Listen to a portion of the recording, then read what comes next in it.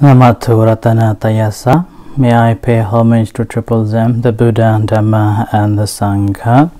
My respect goes to parents and my teachers. Hello, good evening. This is Ajahn Sujan from Varapunya Meditation Center, Aberdeen, Scotland. So today is Thursday, 23rd of April 2020. As usual, I am here online to be with you and to share some of my thoughts and how we can deal with this situation. As we know, we are all living at home, isolating, or so-called quarantine. And we have plenty of things to do at home, I hope. And this is just one more activity that you can join. So when we hear the word quarantine, it's something like very negative. And also when we say isolating, also there is a connotation of negativities. So we better take this as into, rather than negative, take it into positive with a sensible way. Yes, hello, good evening Margaret, good evening Sarala, David, good evening David and Lena, Sanon Doboj, sorry if I pronounce your name incorrectly. So welcome to our evening session at 6:30. Good evening Margaret, Warren, Dalanpon. So this, as usual, 6:30 we're here and to learn. And Ranjani, hello, and Ranjani, it's quite happy. It's nice to see you all coming back and following and being at this time together to learn, and also extra activities for you. It may be to extend or accumulating a little bit more knowledge, or also a guidance that you can use it in your day-to-day life. That's why I always encouraging that if you have anything you would like to speak out or share, then you can post. Obviously, staying at home alone or with the family, there must be some other emotional things that you would not normally share to your partners or family members. Then you can write it to me. Then I will keep it as a confidential. Confidential, as long as you do not permit me to speak it out. Otherwise, sometimes I do speak it out if you do not say that it should be a private. As an example. And as a result, I have been asked, how do I deal when so many things and so many people come to you and explain, and so many people come to you, talk about various things, and most of the time the talks or the conversations about the family matters, which is in negative, mostly negative. And as a monk, I listen about it a lot, all the family matters, from how do I start? From children's problem to the work problem, from work problem to the family problem, husband and wife problem, and a friend's problem, and people borrowing money problem, problem after problem. And then a gossip again. Gossip is one of the greatest things that I hear about. And then people asked me, how do I deal with that?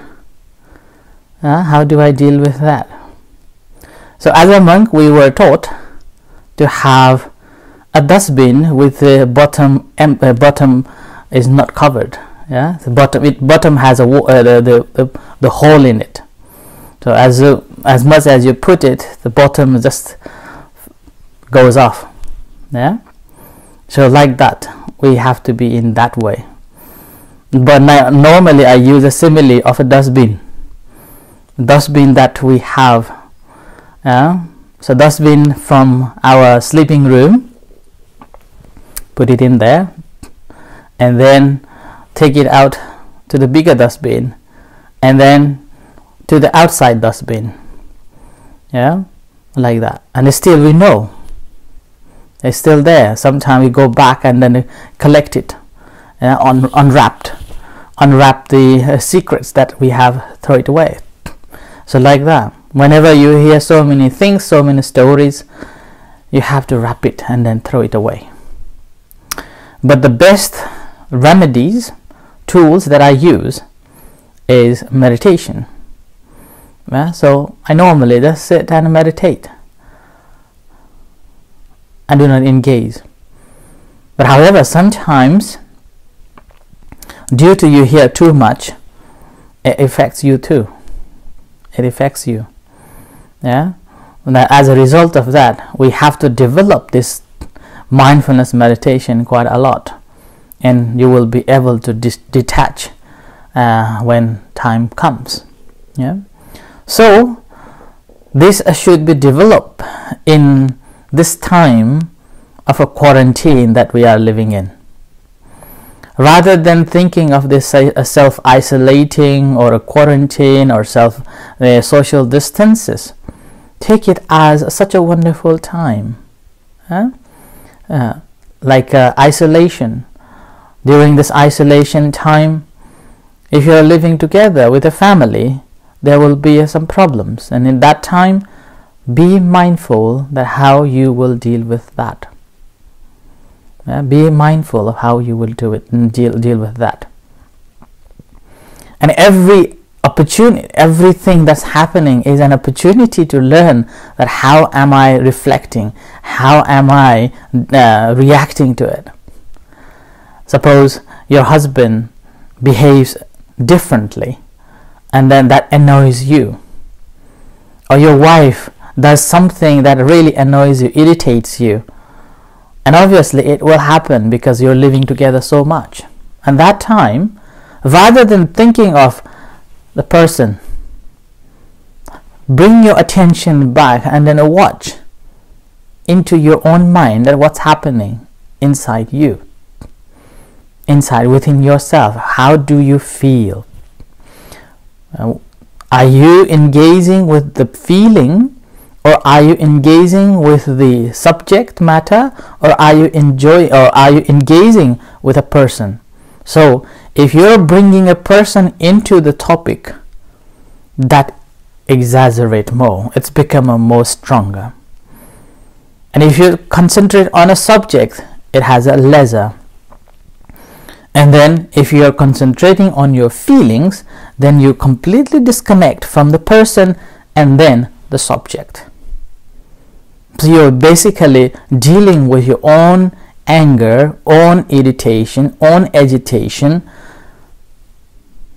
and gradually you will see that how much it is affecting. So with this isolation time, you isolate yourself from these situations, these problems, and these emotions.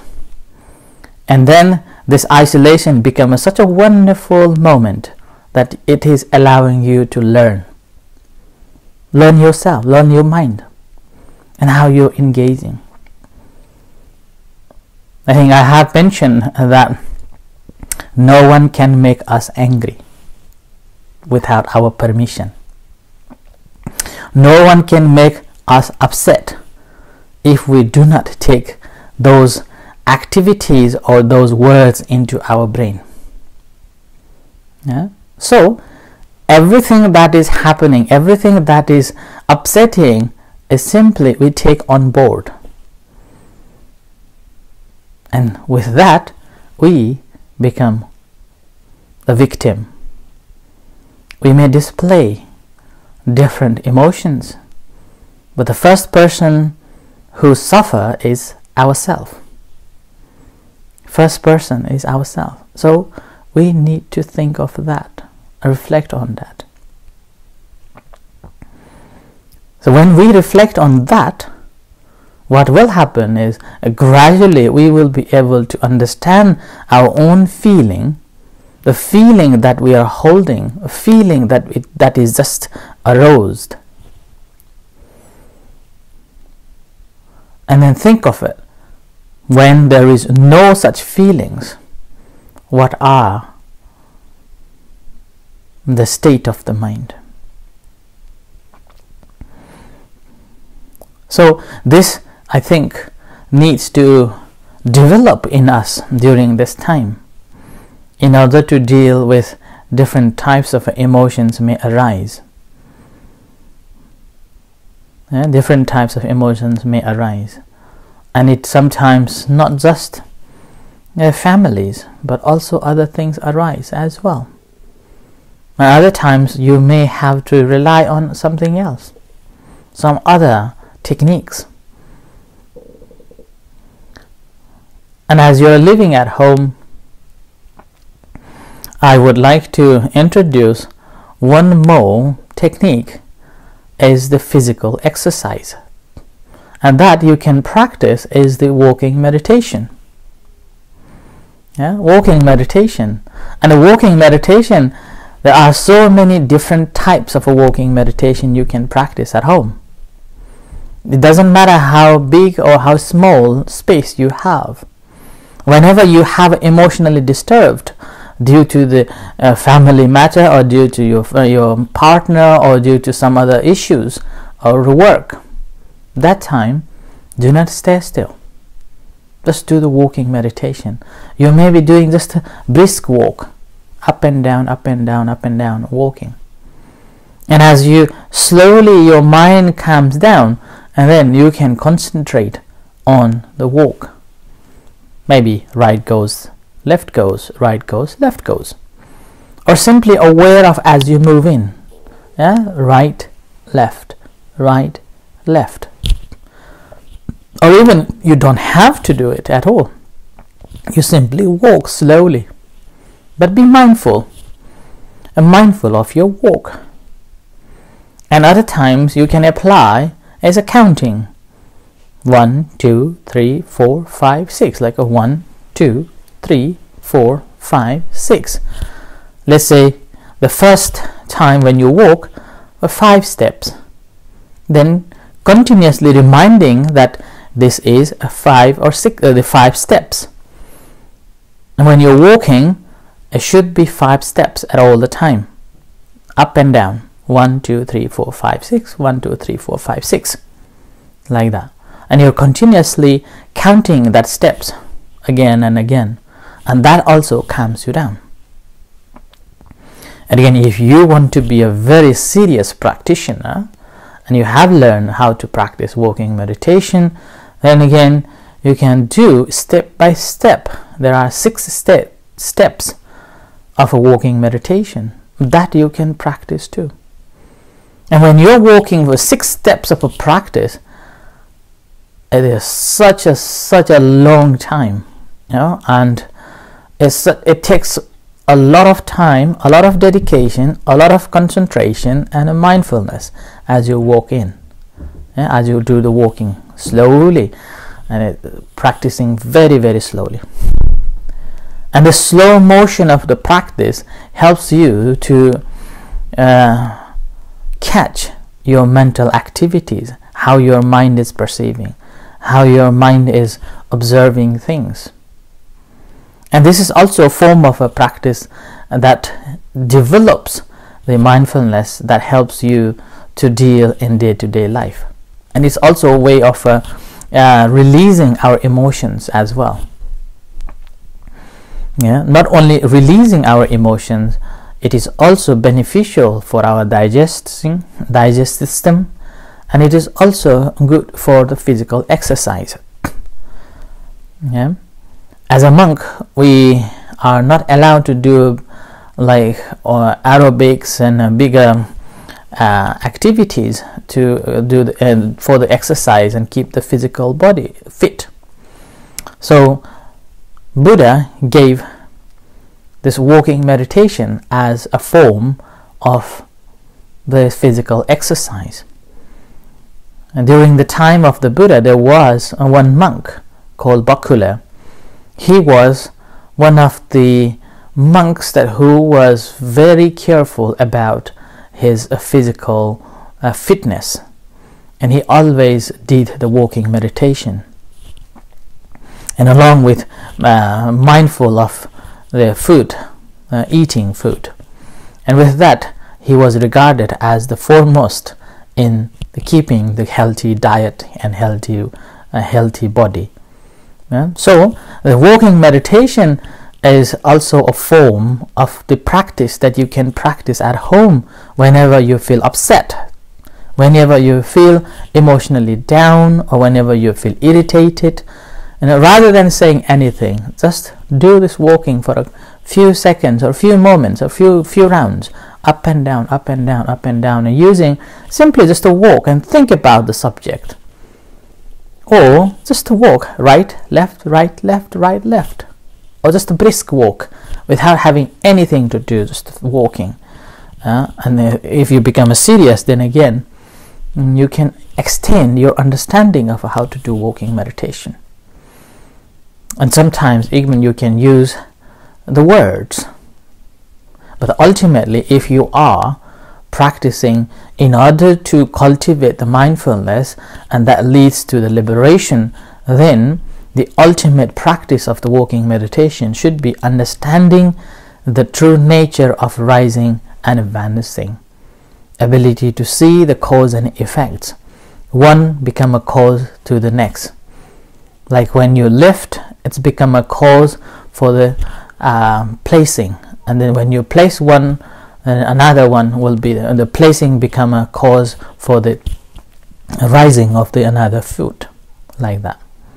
So ability to see, and then as you rise that again further on, the physical movement become a matter, and the mind who is knowing become the mind, the consciousness. So with that, you're separating between a mind and a body. So the body is moving, but the mind is knowing. So there is a knower and then the knowing with that. So as gradually that develops and separates between the mind and a body. So this is, again, you can practice at home. Even simple steps but can give you a greater insight into it, and which help to not only calming your mind, but also insight into the further development of your mindfulness. So this also you can use too. And then another one that I have heard it a long time ago when I was a young boy. We used to sit down in the meeting huts in our village, and each child will have to tell stories, and then we have to gather different stories from the traditionally we have heard from our seniors or our uncles or brothers. And during that time, normally we didn't have any technology, no televisions and nothing. So whenever darks begins, evening, then we all sit in one place and tell the stories. And this story came at that time, and I still remember that story. The story is about dealing with the anger between husband and a wife. The story is that husband, he normally goes out and then drunk and comes back and fight with his wife, and it's become a routine every day. Husband works, goes to the, let's say, pub, and then drink alcohol, and he drunk and then comes back home and a fight with his wife. This continued so long that wife couldn't bear. Now she didn't know what to do, and she wanted to find a cure for it, so she went to visit the temple. And the priest, having heard the story, gave her a bottle of medicine, and told her, every time when your husband comes back, you put this medicine in your mouth for 20 minutes.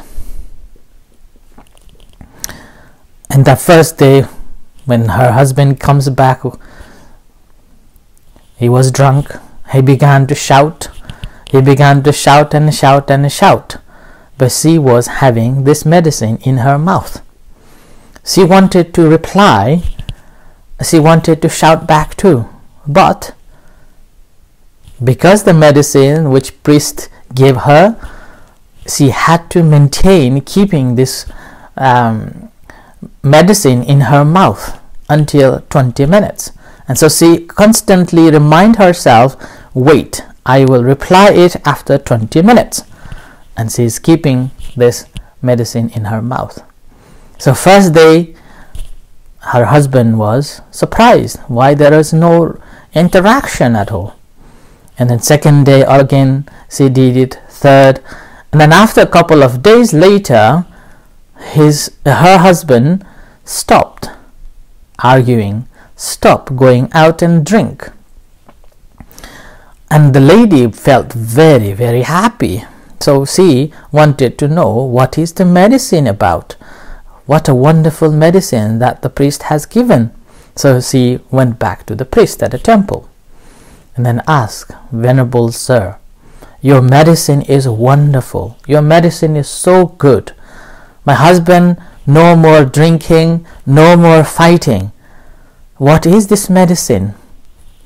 And then a monk smiled.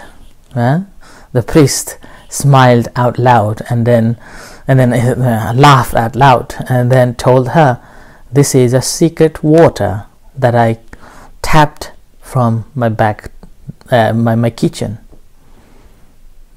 So sometimes it is not what is the conflict about. Sometimes we simply cannot bear. Whenever something happens, we reply immediately and we respond immediately, and as a result that's become a bigger and a bigger. It's like a fire, you're putting more fuels in and the fire become a bigger and bigger, and that creates more quarrels and fight and conflict.